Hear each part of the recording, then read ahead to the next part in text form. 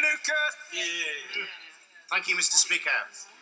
Can I thank the Prime Minister for coming to my constituency of Wrexham during the general election campaign and for making a widely welcomed U-turn on the dementia tax.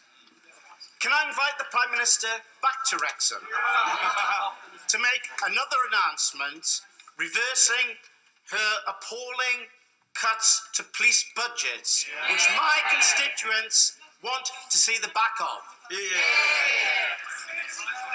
We are protecting police budgets, and we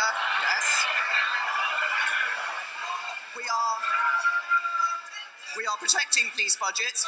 We are, of course, making reforms to policing. That's why I introduced the National Crime Agency to deal with serious and organised crime that actually relates to crime on the streets. That's why we have put money into a new National Cybercrime Unit to ensure that police can deal with the new sorts of crimes that they're having to deal with. Yes, we're reforming policing, but the key to this, it's not about the number of police on the streets. The key to this is about what happens to crime, and crime has fallen to a record low.